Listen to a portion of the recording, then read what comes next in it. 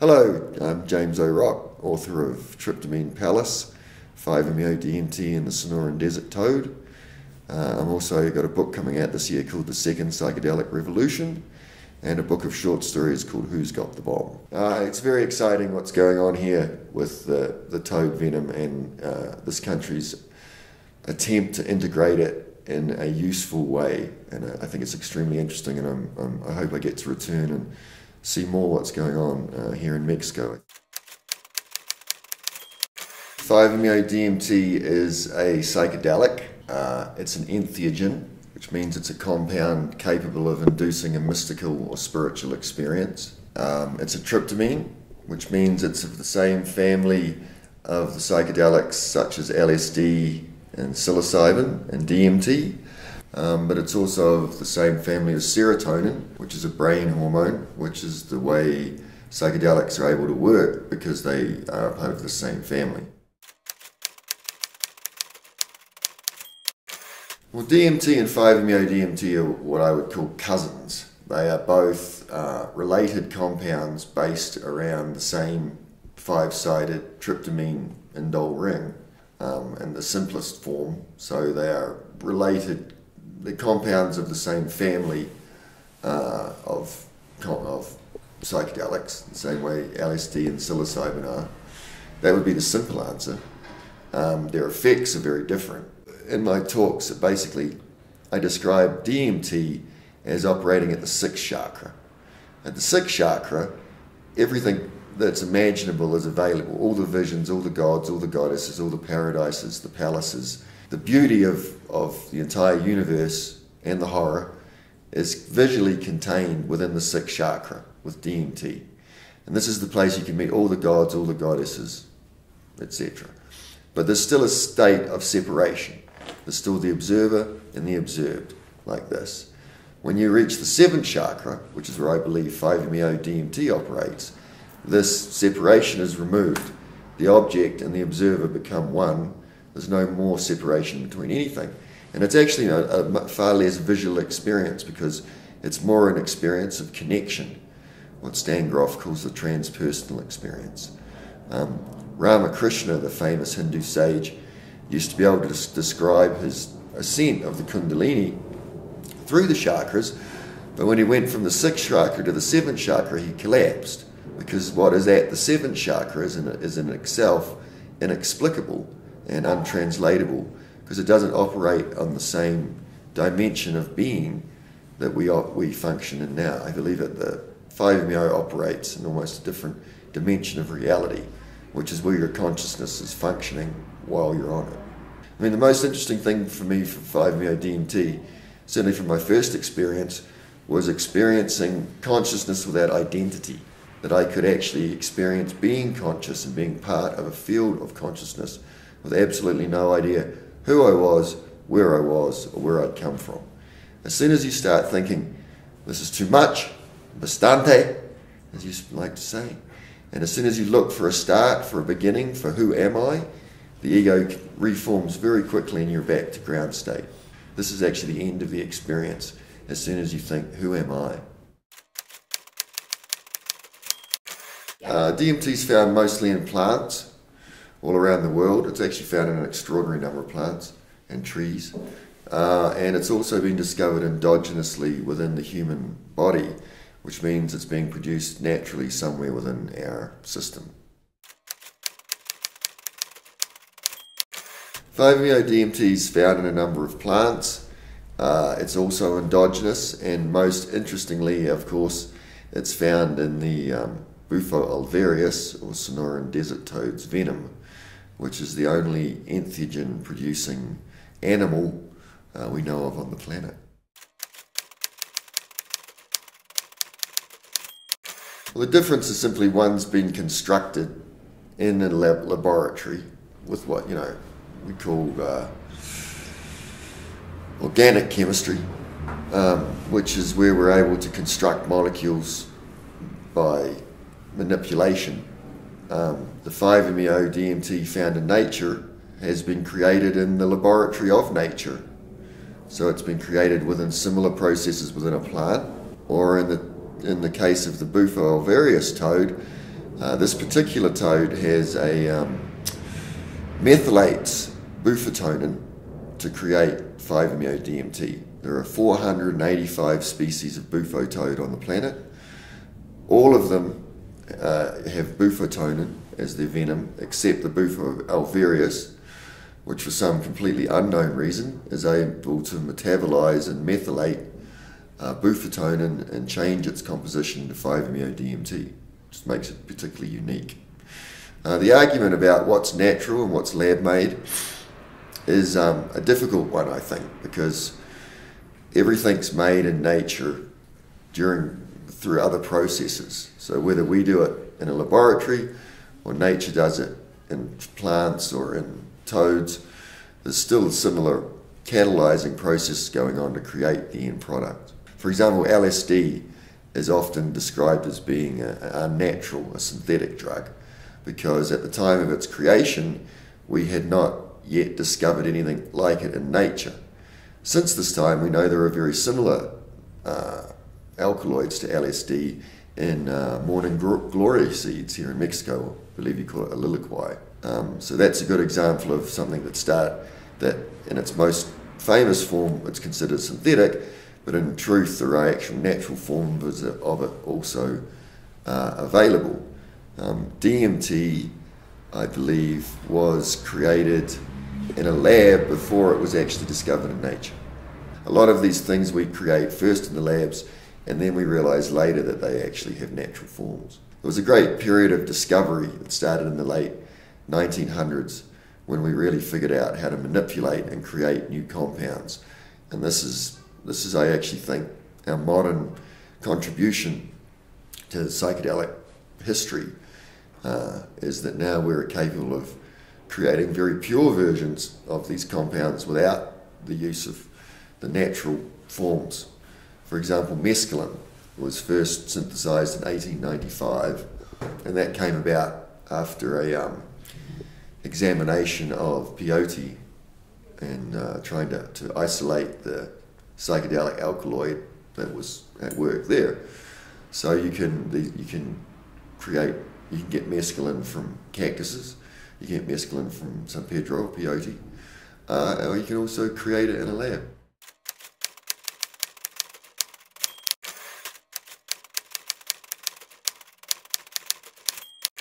No, personally I don't, because we all occupy the same spiritual arena. Psychedelics became illegal in the USA mostly because of the fallout of their authorized and regulated use in the late 60s, when pretty much all psychedelic compounds were made illegal. 5-MeO-DMT was not actually made illegal at that time because nobody really knew about it. It got made illegal much later as an analog. Once again, it got made illegal once it was being sold on the internet, and there was certain abuses of it that allowed the authorities to make it illegal. I think it was probably more falling into the hands of the inexperienced or young people who, experimented with it to the horror of their parents.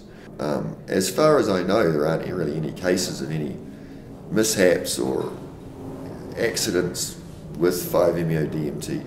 I do know of a death where somebody drowned in a hot tub, and I personally don't think it would be very sensible to smoke 5-MeO-DMT in a hot tub, but it certainly wasn't the fault of the 5-MeO itself.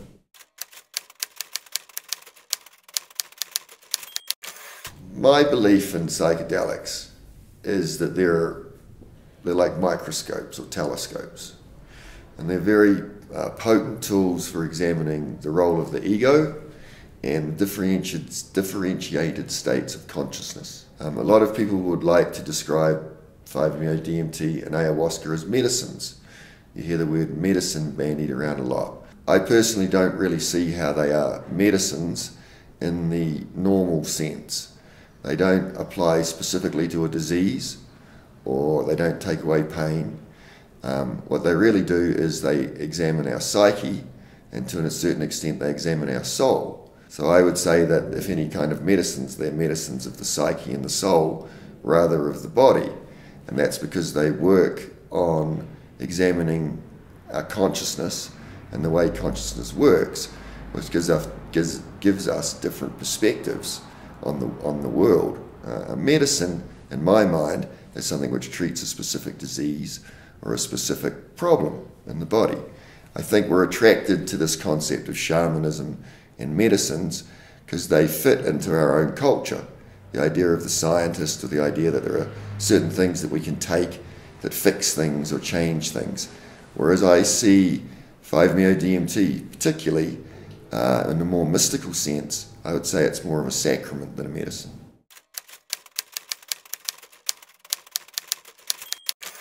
What do I think about shamans and healers nowadays? I think shaman's one of the most abused words in the Western language at the moment. I think there's a great deal of abuse being done by pseudo-shamans, many of whom are attached by their egos to the drug that they're giving, and then they create a whole persona around their necessity of being the person that gives this medicine. There are definitely still many traditional shamans around the planet. I think they would find the way we use psychedelics somewhat baffling. It's not the way that they really use them. 5-MeO-DMT is an interesting one because, as far as I know, there is no evidence of any history of it being used shamanically. We certainly haven't found any. There's a lot of conjecture, there's a lot of possibilities, but at this point, as far as I know, there's nothing that can remotely be used as proof that it was ever used shamanically. That's what I would explain as differentiated states of consciousness, which, for example, practices like meditation have traditionally accessed these different states of mind. I think for me the most interesting thing about psychedelics is the effect that they have on the ego. And I've spent most of the last decade, since my own book, Triptamine Palace, came out, trying to integrate my ideas with Eckhart Tolle's ideas on the ego. The book, The New Earth, I think is very useful because I think it explains how we really occupy two different levels of mind. There is a level of consciousness that's very pointed and very directed, and that gives us our sense of I, and this is the state of consciousness we occupy most of the time, and many people are unaware there are any other states of consciousness. But if you are able to disrupt the ego, which is the sense of I, then you reveal the universal mind, or the universal field of consciousness that then rises up, which is a classical mystical experience. So I think for me that's the most interesting and use for psychedelics, as a tool of experiencing differentiated states of consciousness. So you know that these are real, and you know that there's just not one state of consciousness that we constantly occupy. And ultimately for examining how powerful the sense of I is and how much it actually distracts us or separates us from the universal. It's not an ego killer, it's an ego disruptor. What all psychedelics do, in my opinion, is they disrupt the field of the ego in various degrees of power. And when you totally disrupt the ego and lose completely your sense of I, that's a sense of self, that's when the universal mind rises. And this really, I think, is the classic shamanic experience of the death and rebirth that the shaman goes through. He must die to be born again. And to a certain sense, in a psychedelic experience, that's what we go through, the death and then rebirth of the ego. I certainly think it's historically real. I believe the same mystical experience has influenced human beings for thousands of years in different forms. I think it's the root of all religion. I think how real it is a question that cannot really be answered, perhaps until we die. But most people that experience it certainly find it very real. And it's had a profound effect on my own consciousness and spirituality. Definitely. I think it connects, or it reveals the universal field of consciousness that connects us all in a very real way. Well, for starters, I really dislike the word drugs. I think the word drugs is a blanket term that gets used on many, many different compounds with completely different effects. And it's actually a word of control that our governments and our societies use to put all these different compounds in the same baskets. Psychedelics, for example, are completely non-toxic and completely non-addictive. So they don't work in the same way as, say, a drug like cocaine or methamphetamine, which are addictive and very, physically toxic. So the fact that we throw all these different compounds into one basket is rather unfortunate. But I think if you look historically at the kind of compounds that have been used at different cultures all around the world, the vast majority of compounds that shamans tend to use are psychedelic compounds, and they're generally non-toxic and non-addictive.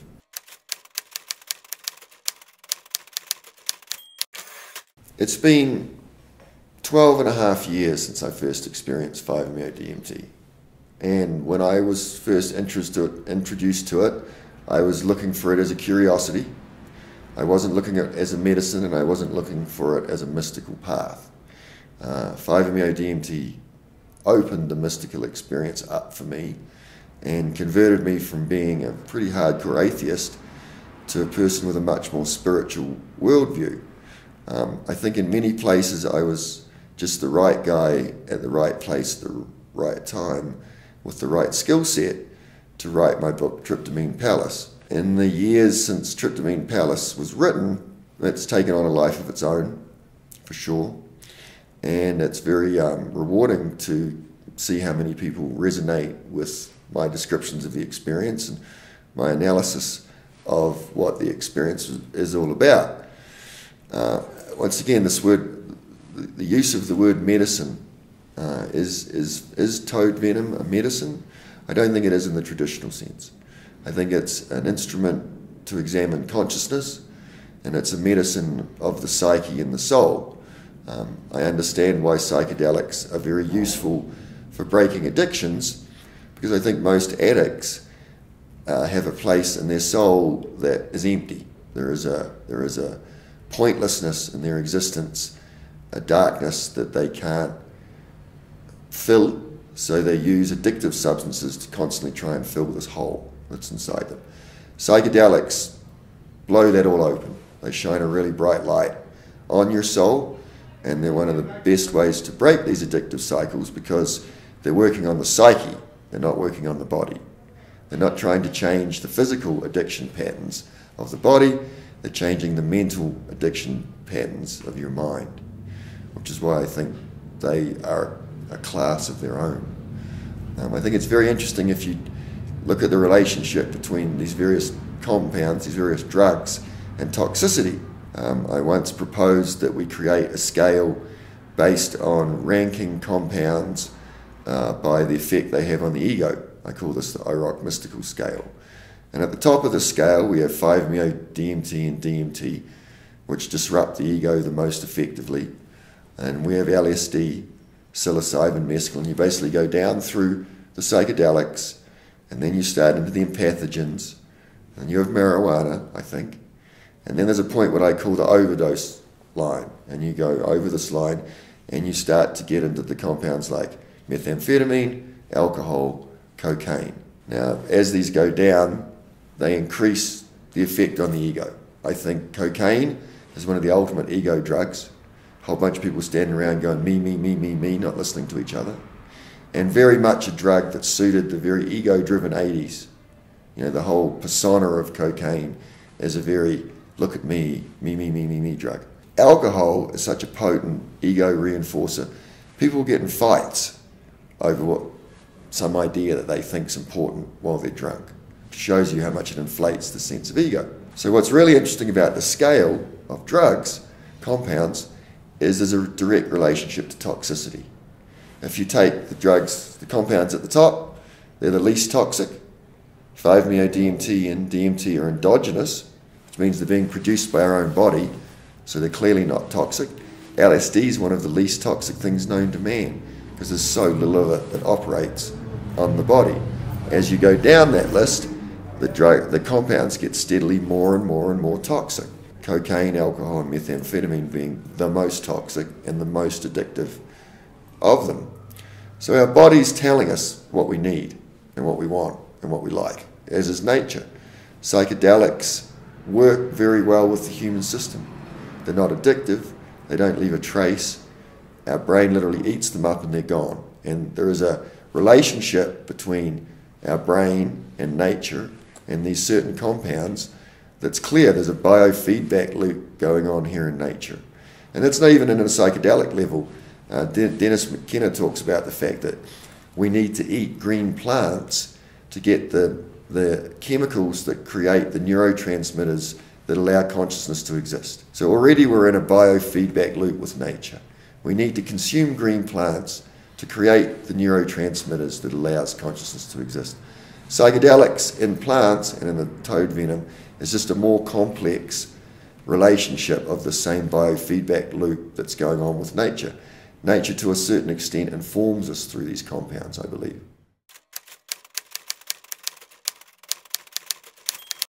There is definitely a small percentage of people that have an extremely negative and powerful reaction to 5-MeO-DMT.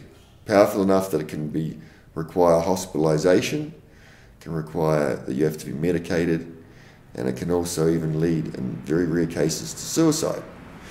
My personal belief is the people who have the bad trips, and I've only ever seen a couple of these, is because they've been unable to let go. They haven't been able to allow this death of the ego and the subsequent rebirth. They hang on and they get dragged through hell.